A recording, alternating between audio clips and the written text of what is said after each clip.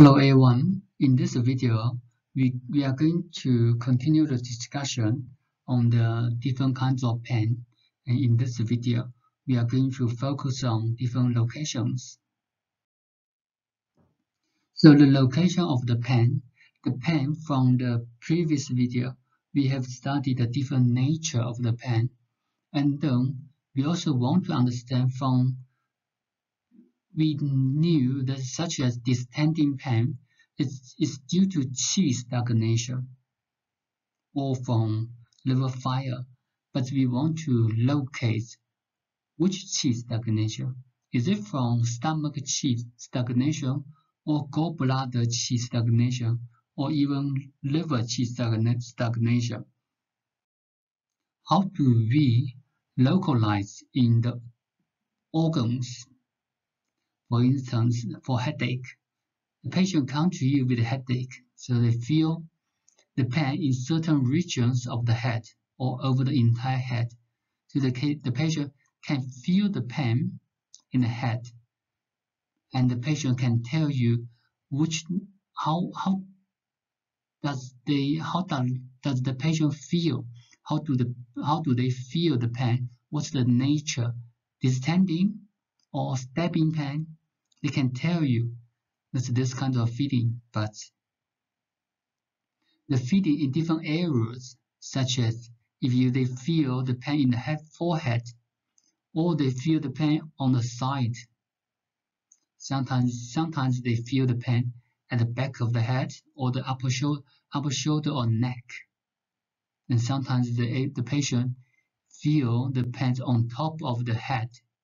So these different locations, especially for headache, what does it mean or why they feel in different areas? That's due to the pathways on the root of the meridian. So the Taiyang meridian. The Taiyang meridian, especially from the bladder meridian of foot Taiyang, it travels all the way from the head to the foot, travels from here. That's why the patient can feel the pain in this area, and also why when the patient feels the pain in this area at the back, we call it Taiyang meridian, or we call it Taiyang headache. Patients suffer from the pain on the side.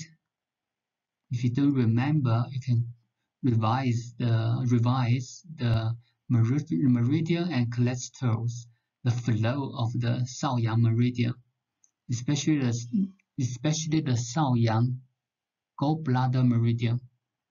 That's on the side of the head. If the patient feel the pain in the front forehead, that's from Yangmi meridian. If the patient feel the pain on top of the head, that's Jueyin meridian. Jueyin liver meridian. They have one pathway goes all the way to the head. So if you don't remember the flow of the meridian, you need to revise them in the basic theory. And this is very important to distinguish which kinds of headache, Taiyang headache, Shaoyang headache, Yangmi headache, or Jueyin headache. These questions will be in your test. That's if a patient suffers from the pain in the forehead, which meridian was affected? Then you should write down the Yangmi meridian. And apart from the location, you also can ask the nature of the pain, which we have studied in the previous video. Now it can help you to distinguish the excess or deficiency, as well as the pathogens, such as if a patient feels the pain on the side of the head, it can be both sides. It also can be one side. So if they feel the pain in one side, and then you can ask the nature. If the patient feel distending feeling, then we can conclude that the patient got the qi stagnation in the Shaoyang meridian or in gallbladder meridian. That's the same. If the patient feels stabbing pain in this area, they will tell you, though we can think that the patient suffers from blood stagnation or blood stasis in Shaoyang meridian. So our treatment will focus on the qi or blood in Shaoyang meridian. You can either use herbal medicine or the acupuncture points focus on the Shaoyang meridian as well as activating the qi circulation and the blood circulation. So that's how to locate or how to identify different pathogens and locations.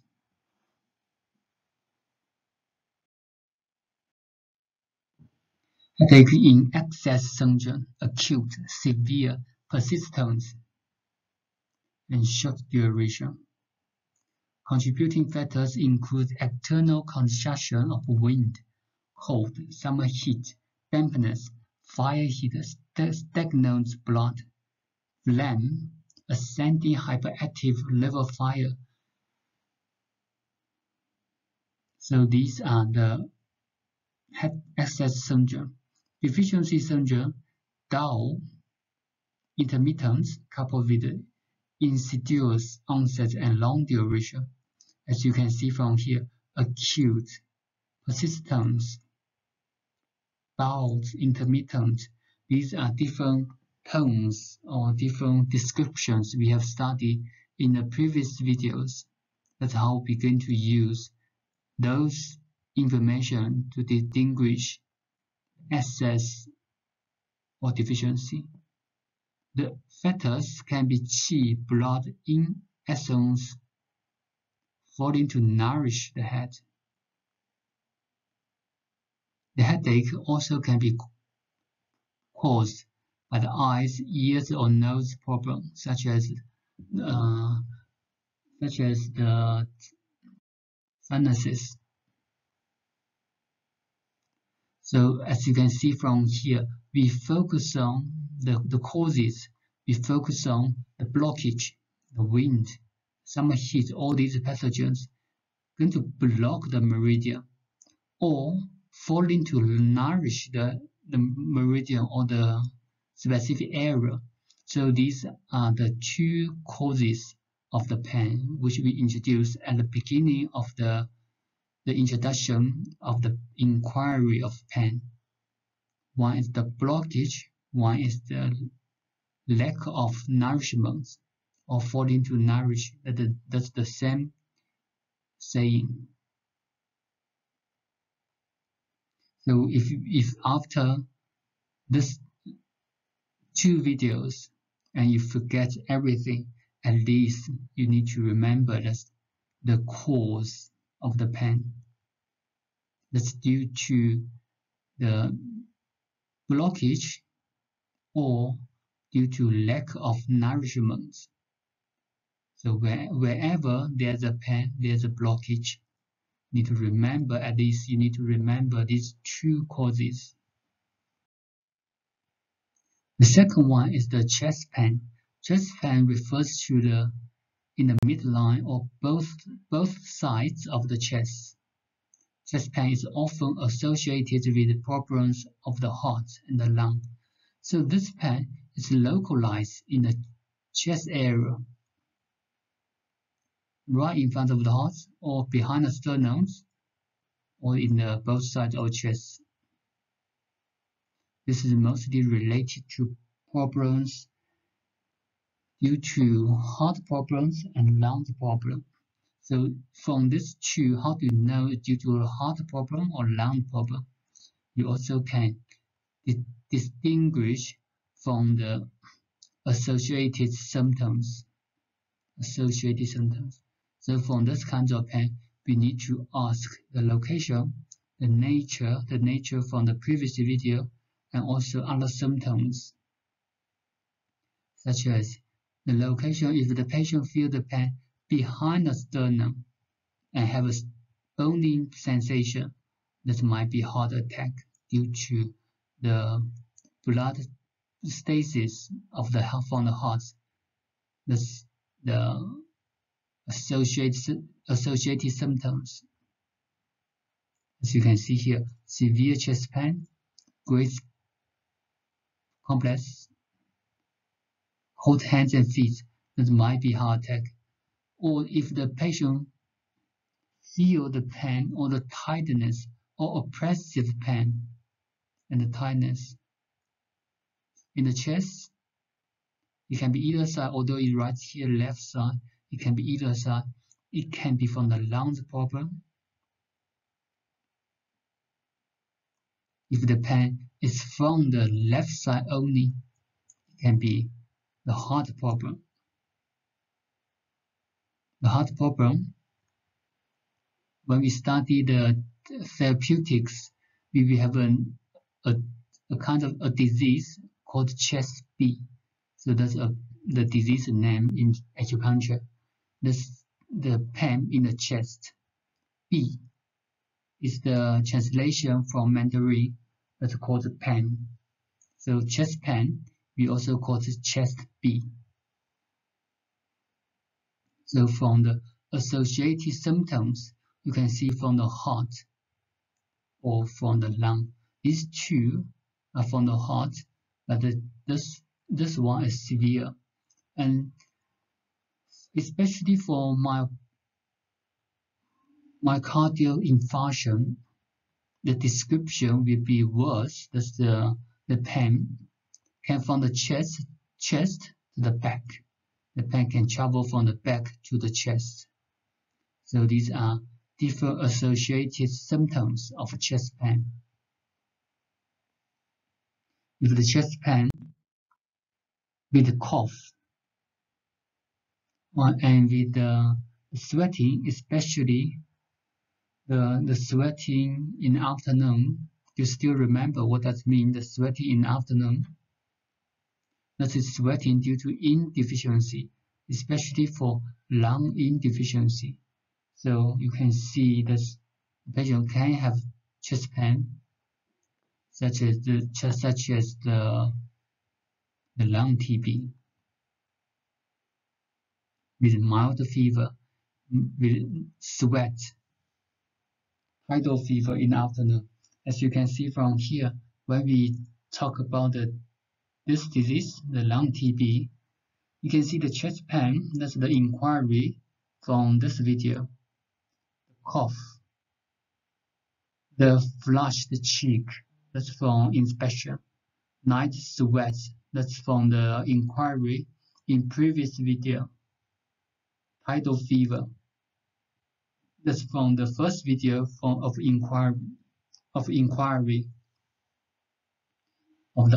in the inquiry of coldness or fever, chills and fever.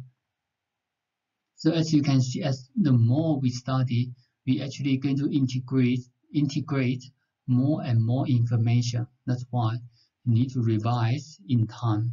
Otherwise, you will be confused because we actually adding more and more knowledge that we have introduced in these few weeks. The patient with phlegm heat and blood stasis obstructing the lung can present with chest pain, strong fever, and bloody pus with strong odor. So this is the inflammation, similar to the inflammation of the lung. And this in Chinese medicine, we think that's due to the phlegm heat, due to the phlegm and due to the heat in the lung and blood stasis. So these are the common cause of inflammations or of the pneumonia. When we study in the therapeutics, we will discuss more, but from here, you need to understand the heat, the blood stasis, why the patient will have bloody pus. So that's how to use the previous theories to explain the clinical manifestations or symptoms. Bloody pus Firstly, the patient have a pus or have the phlegm. That's due to the organs dysfunction. Which organs can cause the pus? The spleen, right? The spleen can cause the pus because of the water transportation and transformation. And then the lung is the container of the pus. That's why the pus will keep in the lung. Why the pus is a bloody pus? The bloody pus, the bloody is the bleeding. So in this situation, the blood move out of the body. The blood move out of the vessels. Blood move out of the vessels and it mix with the pus there. That's why we said bloody pus. Now you need to think about why the blood will move out of the vessel. There might be two reasons. One is the qi deficiency, which means the qi, especially the wei qi, could not hold the blood in the vessel, so they move around because of the qi deficiency. The second is the heat, the fire in the body. The heat is going to burn the vessel. So once the vessel gets burned, it was broken, the blood also can move out. So for this bloody pus, you need to think about what's the cause of the bloody pus from our theory. Then, if bloody pus is due to qi deficiency, you're going to tonify the qi. To tonify the qi to hold the blood in the vessel. If the blood, the bleeding is due to heat, you're going to clear the heat in the blood to reduce the burning of the vessel to recover. So here we give you another example of the same disease with different treatments. That's the symptom differentiation and treatment variation. So as you can see from here, the more we study, we're going to introduce a little bit by a little bit how we're going to use all these theories to explain our clinical manifestations, to explain our symptoms from the patient. Also, if the patient presents with chest pain and fast breathing, or strong fever or red face, can be the lung problem. As you can see, why sometimes we say the chest pain related to the heart, why related to the lung, sometimes related to the lung. So the patient presents with chest pain, that's something in common. They have chest pain, but the associated symptoms, some related to the lung, the bloody pus on the lung, some related to the heart, such as palpitation, burning sensation behind the sternum. So we begin to distinguish from the different manifestations from the associated symptoms as well. Pain in the ribs area. This one is not complicated. Refers to the pain on one or both sides of the ribs area. Contributing area: liver qi stagnation, damp heat in the liver and gallbladder. Fire hyperactivities of liver and gallbladder. Stagnation, blood obstructing the meridians and fluid retention in the chest and diaphragm. As you can see, the contributing factors, we have listed some of the factors, but you can see there's something in common.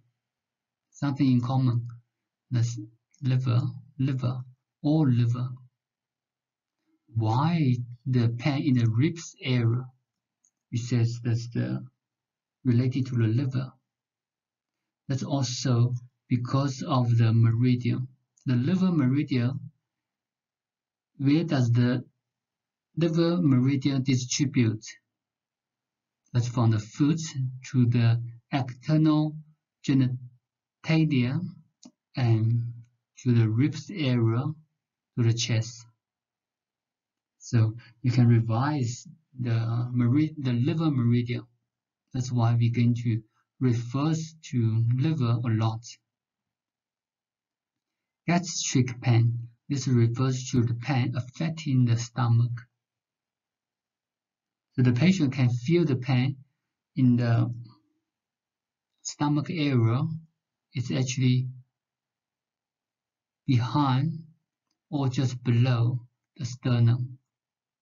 So the sternum, the patient may, that's the ribs, the patient may feel the pain around here or here.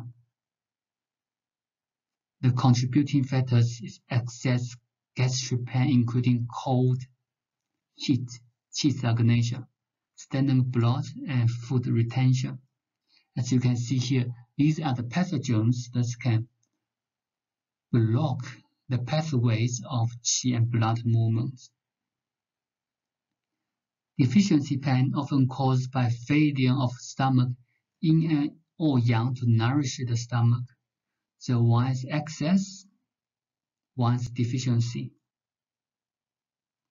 Excess syndrome aggravated by eating, wherever gastric pain in deficiency symptoms can be alleviated after eating. So while the eating, sometimes the patient comes to you with stomach ache.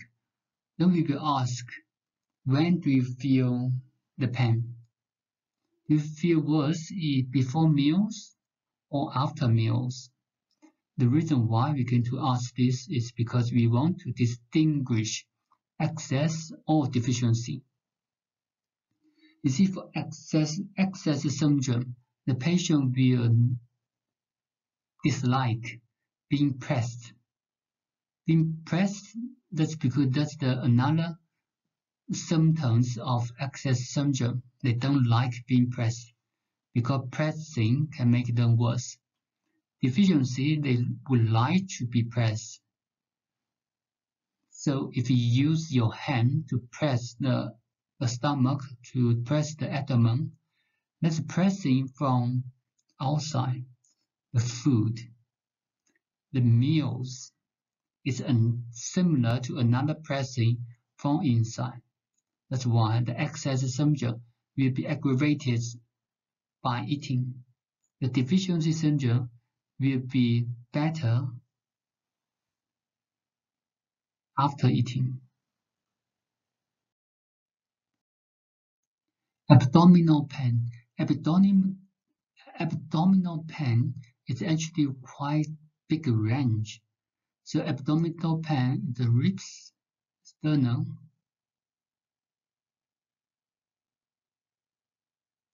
the whole abdomen, above the papillary bones. So the whole abdomen we call abdominal pain, except from the gastric pain. So in this area, we call stomach ache or gastric pain. From the other area, all other areas, we call abdominal pain. Abdominal can be divided into 4 parts: the upper, the lower, bilaterals, or umbilical abdomen. Abdominal pain often results from obstructed circulation of a meridian, qi. So no matter from which area, when they feel the pain, we refer to qi and blood, the blockage, the malnourishment of zangfu. So again, we focus on the blockage and lack of nourishment. The factors include the cold retention, heat accumulation, qi stagnation, stasis, and food retention, and parasites. As you can see from here, we have mentioned quite a lot actually, quite a lot of pain, different kinds of pain, different nature of the pain, and we have introduced a lot of contributing factors. We introduced cold retention, heat accumulation, chi stagnation, blood stasis, food retention. No matter what kinds of contributing factors, even the one I didn't write here, we give you these examples that we only want you to understand what can cause the blockage. Such as here, if you write in the test, you write dampness, you're also going to get your marks because dampness is a physical pathogen that can obstruct the pathways of qi and blood, that also can cause abdominal pain. And the deficiency can cause by qi deficiency, blood deficiency, yang deficiency, even yin deficiency, although we didn't write here. Because so from here, you need to understand the rules of these. That's how to remember. Otherwise, you won't be able to remember all of these, such as headache. Then we talk about chest pain. Now we talk about the abdominal pain, gastric pain. All these different kinds of pain, what's in common? So when you study the diagnostics, you got a lot of pathogenesis. You got a lot of contributing factors. You need to study what's in common, and that will help you to remember and help you to analyze more flexible in your practice. Because these are the general laws in the pain. Patient with spleen yang deficiency presents with dull upper abdominal pain that alleviates upon warmth and pressure, coupled with reduced food intake and loose stool. Coupled with only means that associates with other symptoms, these symptoms. So the patient with spleen yang deficiency, as you can see that before when we talk about the patterns, we gave you the location of zangfu, yin and yang, excess or deficiency. That's the pattern. With the dull pain, upper abdominal, the area, how to relieve from warm. That's due to yang deficiency. Yang deficiency will cause the coldness. So that's the warmth can relieve. Because of deficiency, so the patient prefer being pressed. So that's how to analyze the symptoms. So if in a test, if I ask you why the patient, this patient will prefer being pressed, prefer the pressure, or why the warmth bottle can relieve the pain. Well, you need to explain from our theories, because deficiency will prefer pressure, yang deficiency will cause coldness, and coldness situation will prefer warmth. So that's why the warm environments or warm objects can relieve the pain. Okay. And then the loose stool, reduce food intake. Loose stool, you're going to understand in future when we study more about the symptoms. You will see the loose stool is actually one of the symptoms of spleen yang deficiency. So That's associating symptoms. Patient with damp sheets in the bladder presents with abdominal fullness, distending, and pain. Frequent, urgent, difficult, painful urination. So that's the symptoms related to the bladder. If the patient presents with abdominal pain, but also have these kinds of symptoms, then you need to treat the bladder. That's from the bladder problem.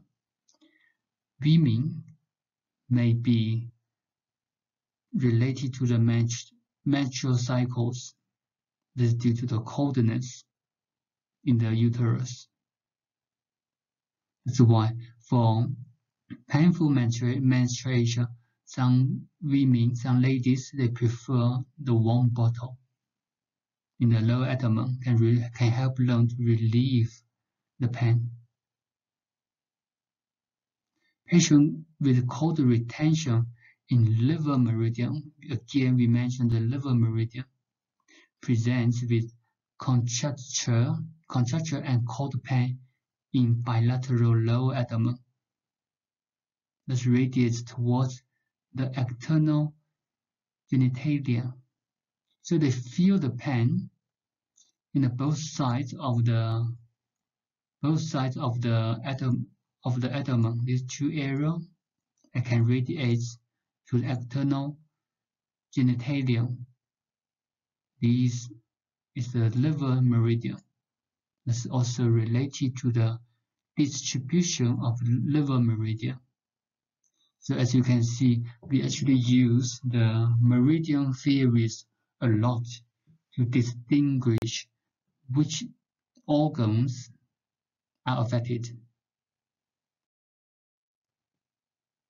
The backache, the back pain, refers to the pain from the neck to the lower back, and this is often related to the dual meridian, bladder meridian, and three-handed meridian, and the yang meridian. That's because of the meridian travels from there.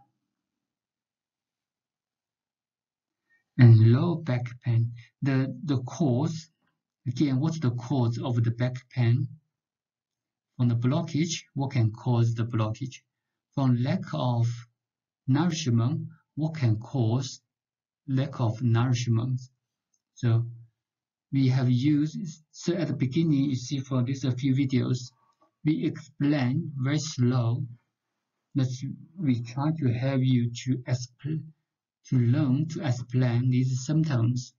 And from here, although I didn't write here, what's the cause of the back pain?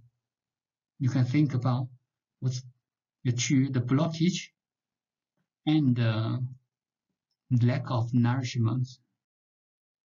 The blockage can be cold, can be dampness, can be anything else that can cause blockage. Okay, so that's you can learn to explain in this way. Low back pain, or sometimes they call it lower back pain. That's from the back, we separate into upper back, middle back, and lower back.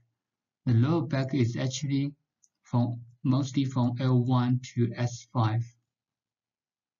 So the lower back pain refers to pain in the middle spine on both sides of the lower back. It's actually a more general area of the lower back.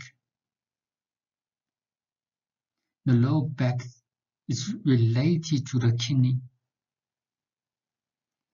especially for kidney deficiency, cold dampness, stagnant blood, kidney stone, damage of thigh meridian may contribute to low back pain.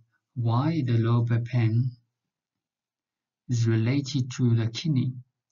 That's because the low back is the mansion of the kidney. You still remember the basic theories when we studied the 脏象 theory, the mansion of the kidney. the low back and waist area. We said that's the dimension of the kidney. So the kidney problem will reflect in the low back and the knee as well. That's why in the low back pain treatments, sometimes we will focus on the kidney. Kidney deficiency may cause dull, continuous pain with soreness and weakness.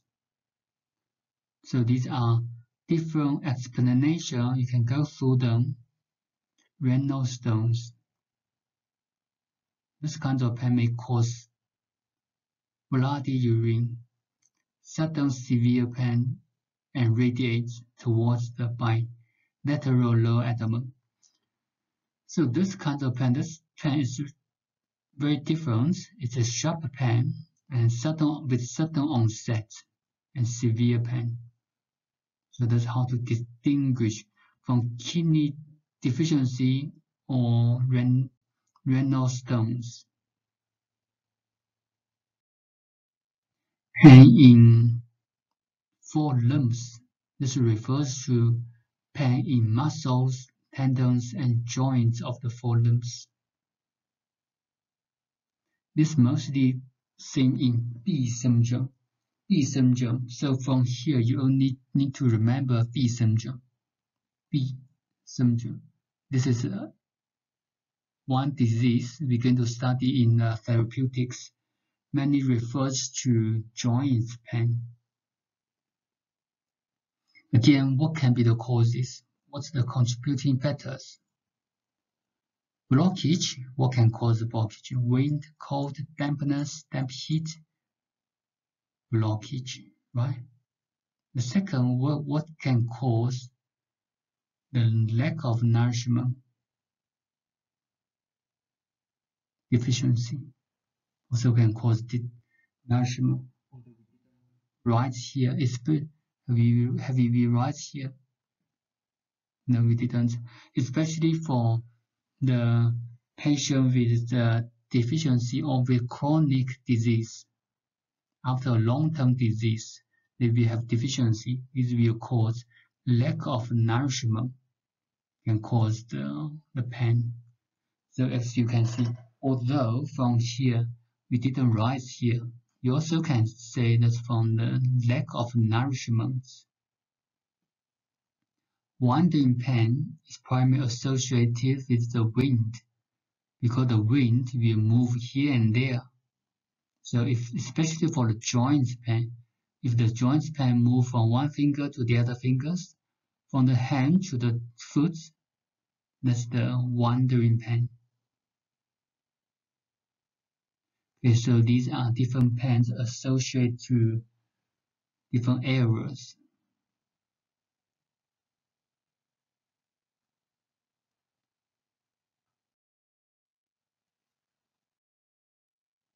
Localized pain that aggravates in rainy, crowded days associated with the dampness.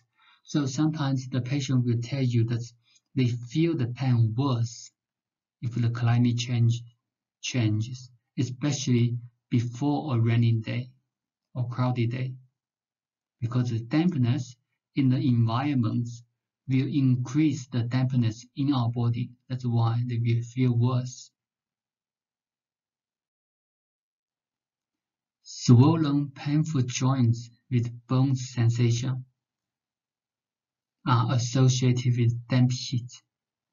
So from the inspection we're going to study in future, you're going to observe the joints as well.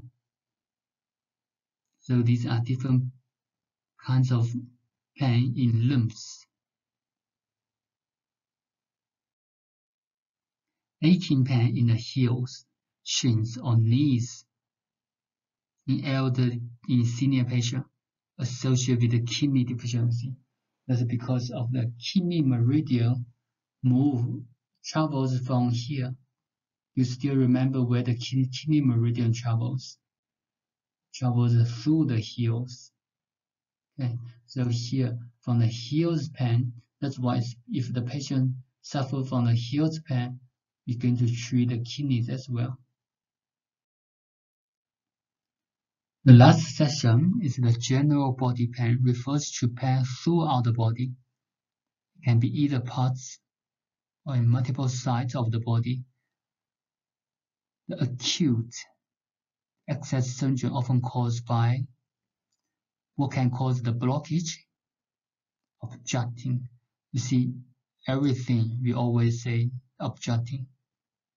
Deficiency, what can cause the deficiency? Either from the age, that's why it says elderly. Patient with chronic condition or weak constitution, and results in qi and blood falling to nourish the body. So as you can see here, this is actually the last part of our inquiry of the pain. So from this, you can see all kinds of pain we have discussed for 2 videos with different kinds of pains, different symptoms, but you need to have 2 causes. You need to remember 2. One is blockage, obstructing. What can cause obstructing? The wind, cold, dampness, phlegm, and water retention, all kinds of pathogens that can cause blockage. The second is failing to nourish. What's the common cause of qi and blood deficiency? Here from this description, we actually give you the common causes of qi and blood deficiency, or qi and blood. Why the qi and blood will fail to nourish. That's the senior people. The age. Patients with chronic diseases or people with a weak body constitution will cause the qi and blood failing to nourish. Because they are weaker, they don't have enough qi and blood, or they consume the qi and blood for after long term. So that's the pain, the general introduction of the pain, or the causes, the pathogenesis of the pain. After these 2 videos, at least you need to remember that what's the cause of the pain. So how to remember all these different symptoms and all these different contributing factors. You need to remember the root or the change. That's how they develop. How to analyze these symptoms. The pain can cause by deficiency, that's one, can cause by lack of nourishment. From deficiency, from excess, from the blockage, and from deficiency. So from blockage, what can cause blockage? What pathogens can cause deficiency? The wind, the cold, the heat, the fire, the flame, the dampness, the parasites, the storms, and so on, right? All kinds of contributing factors. What can cause lack of nourishment? In other words, what can cause the deficiency? Firstly is the qi deficiency and blood deficiency, yin and yang deficiency. And these deficiencies are caused by age, chronic diseases, weak body constitution. So from here, it will be much easier for you to understand or to remember all these symptoms and pathogenesis.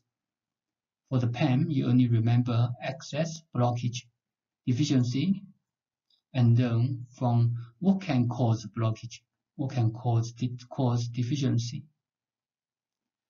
Okay, so we're going to stop here, and that's the discussion on the different kinds of pain, different nature of the pain, and as well as the cause, pathogenesis of the pain. Thank you guys.